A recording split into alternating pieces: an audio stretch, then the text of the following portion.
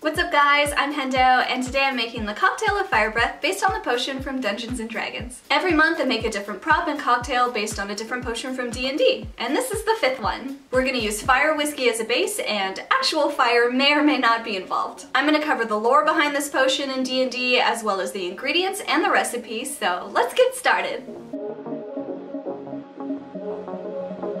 The Potion of Fire Breath is an uncommon potion that lets you breathe fire 3 times or for up to an hour, whichever comes first.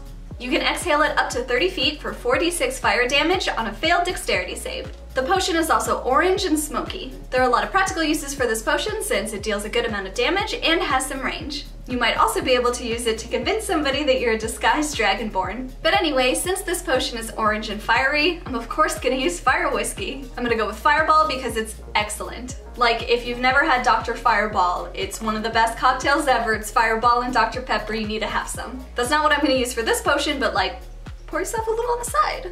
Okay, let's make this cocktail. Here are all of our ingredients. First up, of course, is Fireball. There are a lot of different types of fire or cinnamon whiskeys out there, but I'm gonna go ahead and go with Fireball because I feel like it's really tasty for how affordable it is. Hello, old friend. We're also gonna add some apple juice. Apple complements cinnamon really well, and we're actually gonna go for a sort of apple pie taste. We're also gonna use vanilla vodka. This is what's gonna make our cocktail taste more like apple pie and less like just cinnamon apple juice. I've gone with the brand Stolichnaya, or Stolichnaya. I think it's Stolichnaya. The brand is really highly recommended and it smells and tastes amazing. If you're looking to make a sort of virgin version of this cocktail, you can go ahead and try a vanilla cream soda or something like vanilla Coke. We're also gonna use some ground cinnamon. If you want a boozier beverage, you can actually just add more Fireball, but I'm gonna balance mine out with just a pinch of cinnamon instead. You'll also need some brown sugar. This is how we're gonna garnish the rim. And for some reason, it really locks in that apple pie taste. I think it's like, it makes it like a sugary, crunchy crust. And also brown sugar is amazing, so it should be in everything. I'm also gonna garnish with some cinnamon sticks.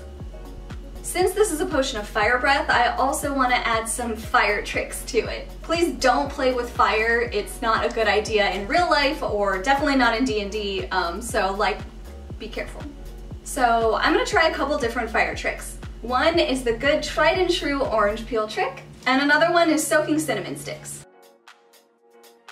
And finally, if you really want to spice up this drink, you can also serve some apple slices soaked in a little bit of whiskey and cinnamon too. And of course, you'll also need a shaker, a chilled glass, and some ice. So let's start the recipe. So the first thing we're gonna do is rim our glass. I recommend using the vanilla vodka in order to have the rim stick, but you can obviously use water or apple juice, whatever you like. I think that the vanilla goes really well with the sugar and adds to the whole apple pie thing. I'm using 2 kinds of brown sugar, one that's fine and one that's a little bit grainier. That's mostly for the aesthetic of the video, but definitely you only need 1 type of brown sugar. I just really like brown sugar.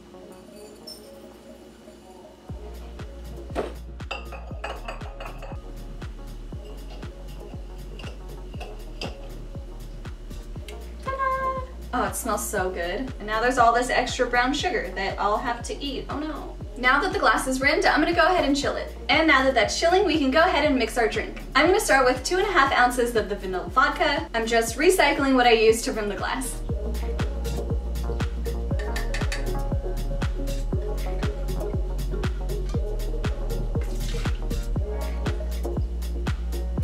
Also, we're gonna be making enough for 2 people. Next up is 2 ounces of Fireball.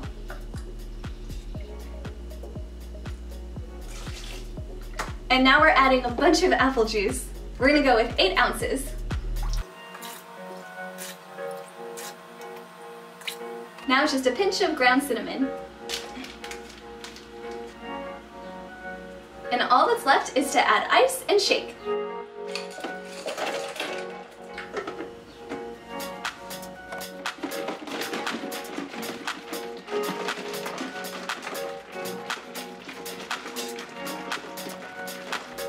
And now we'll just pour it into our glass. so this is obviously super heckin' cute all on its own. We're gonna go ahead and garnish it with one of our whiskey-soaked cinnamon sticks. But like I said, since this is a potion of fire breathing, I do want to do a little fire trick, and there's one that's really easy and pretty safe. But remember that fire is always a bit of a gamble, both in D&D and in real life, so please be careful. This trick involves a simple orange. All you have to do is cut a little nice round part of the rind. Try not to get any of the meaty part of the orange, whatever that's called.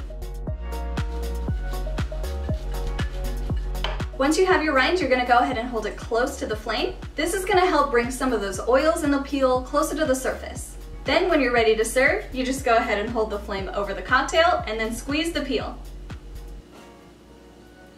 And it produces a really cool little flame. And you can go ahead and drop that peel into the cocktail too. And now it's extra cute.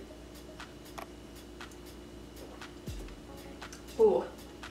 This is the best one so far, in my opinion. I like whiskey, but like, objectively, this is amazing. Whoop whoop! Now we have a little cocktail of fire breath.